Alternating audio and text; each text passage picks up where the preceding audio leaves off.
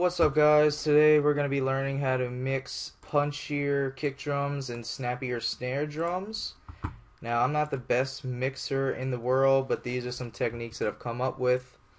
Okay, first of all, you're going to want to get some good samples to begin with, some good sounds.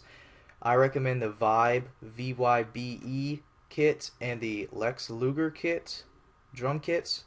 Just go Google those, they're free. You can get them for free somewhere.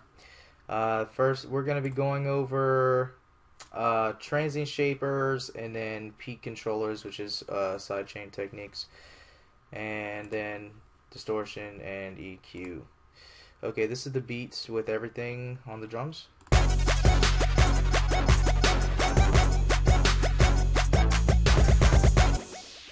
Okay.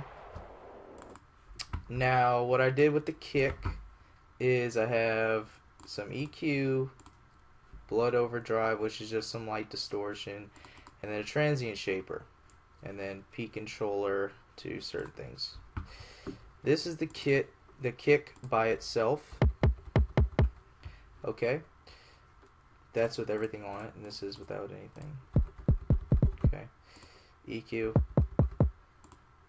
distortion, transient shaper. Transient shaper really doing nothing. Let me see if that's the right person.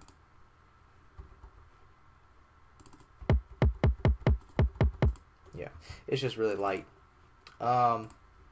Basically, why I EQ'd it like that and did the blood overdrive was to give it some more presence, some more high end. If you listen to modern trap songs, the kicks are actually quite full of frequency, just so smaller speakers can play them. Transient Shaper is just something that you can download. You can get these for free. I don't know if this one was free or not, I forgot, but it's by Shack Audio Technologies. Just Google Transient Shaper plugin and you can probably find one for free. Basically what a transient is the very first couple of milliseconds of a sound. So like imagine like a drum kit, like if you knock on something, like the initial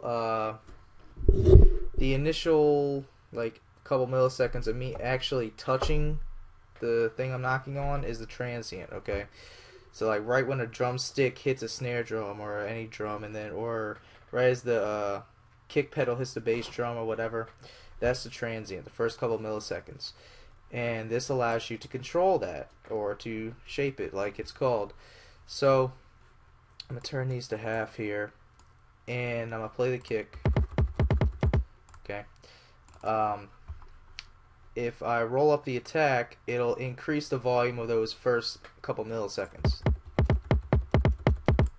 And if I lower the release knob, it'll lower the volume of anything that comes after that. See? It's not very apparent on this kick just because I have it distorted, so everything's kind of full volume. But just play around with it. Put it back on the preset that I had. I made that preset, by the way. It's just, it doesn't come with the thing. But and then you got the snare.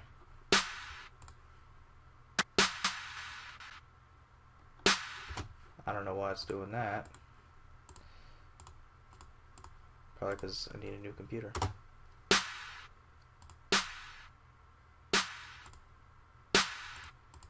Yeah, and I have distortion on this too. And this is actually a bus of a clap and a snare. With the peak controllers, what that is it's basically a way of having one other sound controlling some sort of parameter on any other sound. Most commonly it's used for side chaining, so you link the volume right here of like the bass to a kick drum and it'll bring it down. I'm gonna solo this. This is the peak controller right here that's linked to the bass.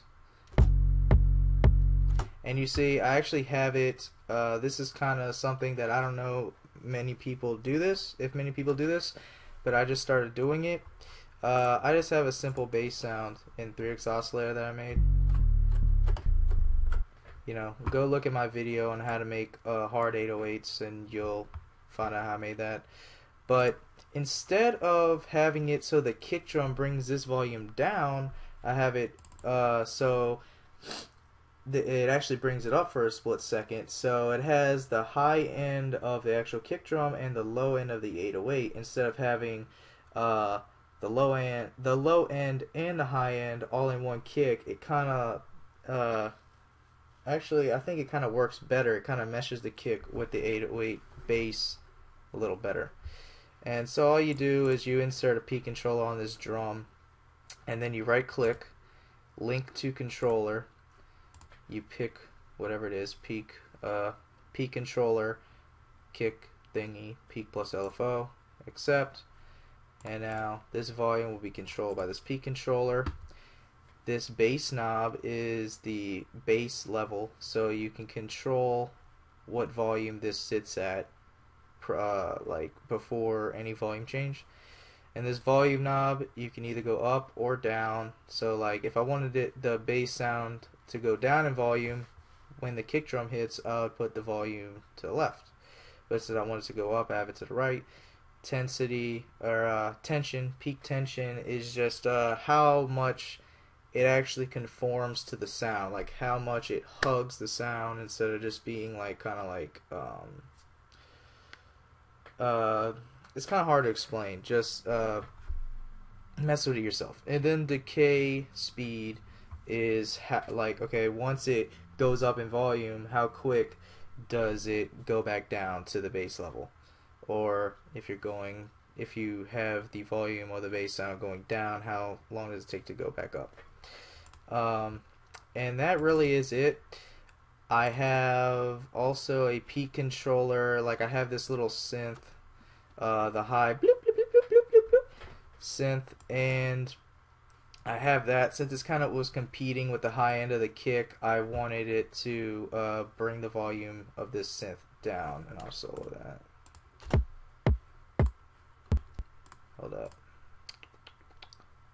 I clicked the wrong thing. Alright, this is without the peak controller.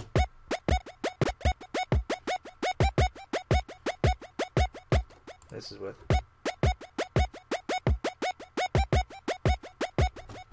So yeah, I don't know if you can tell the difference, but you definitely can in the full mix.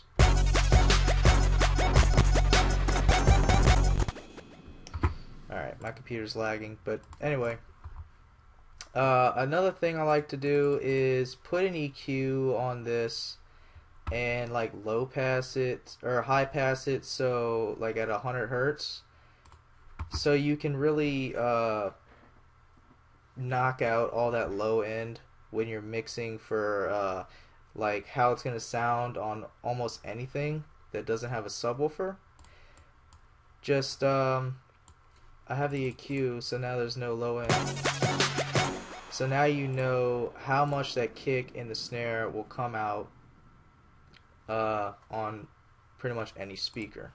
And so the low end, like maybe your room reverberates low end, or maybe your speaker's low end is bad or too loud, whatever, you can see how it will sound on like phones and whatever. That's just a side tip. Anyway, I will talk to you guys later. See ya.